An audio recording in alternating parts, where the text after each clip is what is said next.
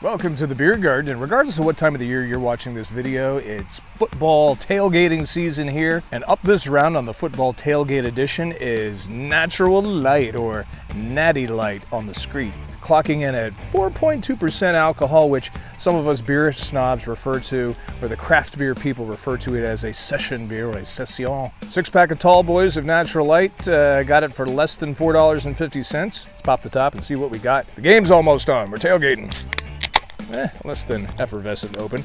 Now, I've had 2 viewers complain about me drinking the cheap brews out of the can or the bottle. They says, "You're a beer snob, why do you do that? You know you're not supposed to do that." All right, to satisfy, hopefully, those 2 viewers, I will pour the Natural Light into a cup.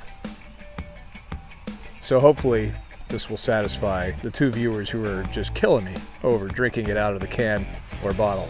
And I explained the reason why I drink it out of the can or bottle. I don't want to dirty a proper glass with a cheap beer.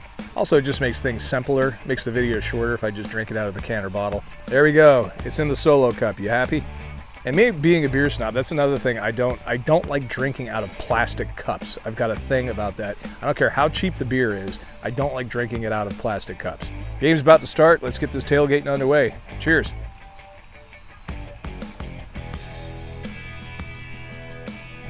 So foamy. I did a proper pour in there, and it's just, you can't, look at that. It's like a melted vanilla milkshake. I'm trying to get down to the beer. As I'm inhaling, as I'm trying to drink, I'm getting notes of like a sweaty foot, maybe some smell of like laundry on laundry day before you washed it, maybe a little low tide in the back bay.